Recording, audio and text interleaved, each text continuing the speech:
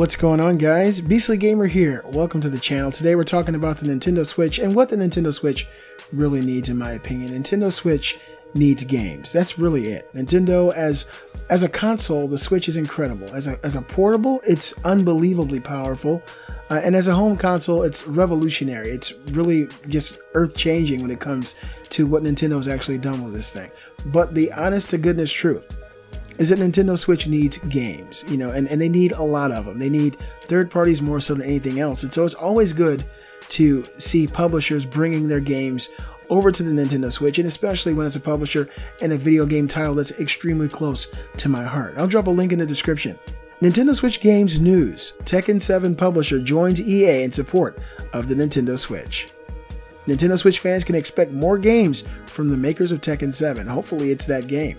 The Nintendo Switch games list could be about to get a boost as Tekken 7 publisher Bandai Namco pledges to support the console. After failing to back the console with new releases at launch, Bandai Namco will release Dragon Ball Xenoverse 2 on the Nintendo Switch this September.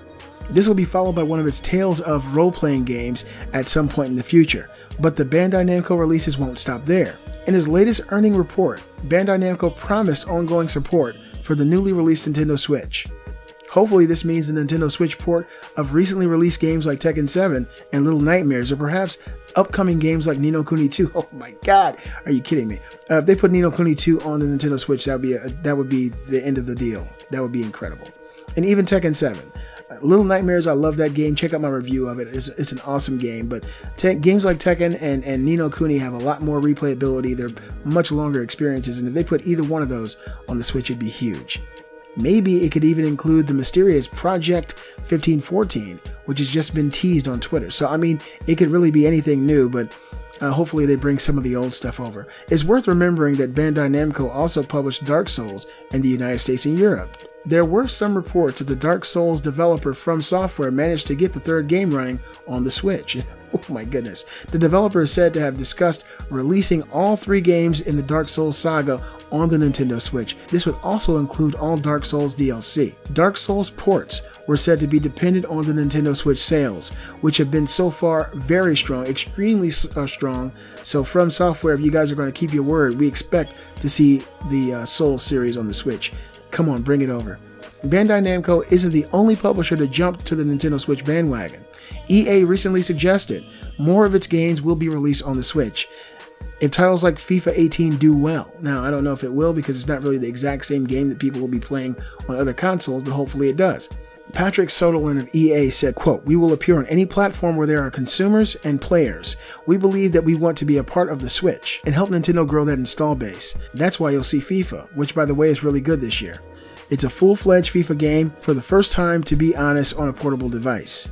So for us, it's about supporting the platform, building technology for the platform, testing it out with big things like FIFA and maybe a couple of others. We'll see. And if they go well, I see no reason why we shouldn't have as much of our portfolio on that platform as possible," end quote.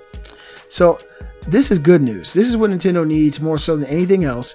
You know, I adore the fact that, you know, you can play old Neo Geo games on it. I adore the fact that, you know, games like Splatoon are on it. They're bringing Bayonetta to it. I think that's a great idea. But they need more publishers. They need games like this in order for this thing to have sustained success. I think that the Mario Odyssey game that's coming out this year, I think it's probably going to end up being Game of the Year, to be totally honest. That's what I think. I think that Nintendo, I mean, their pedigree is incredible. The game looks like it's going to be sick, but you can't depend on just one or two amazing titles every single year. You got to allow these publishers and developers to bring these games over to your platform, to breathe more life into it, to bring different types of gamers. I mean, Nintendo at this point, or 2017, your console doesn't have to be for kids anymore. You know, you can have games that are rated for teen and rated for, you know, people who are older than 12. And so I'm happy to see games like Dark Souls possibly even being talked about coming to a Nintendo console. And I think the future's bright. You guys let me know what you think in the comments below. What game would you like to see? We're talking ports. What game would you like to see ported to the Nintendo Switch? What do you think would actually work really well on the Switch that you'd love to see in portable form and be able to play on your TV and basically have the game with you at all times? I've always dreamt of having a portable version of Skyrim or any Elder Scrolls game, so they've already answered my prayer. That game is going to be destroyed by me constantly everywhere I go.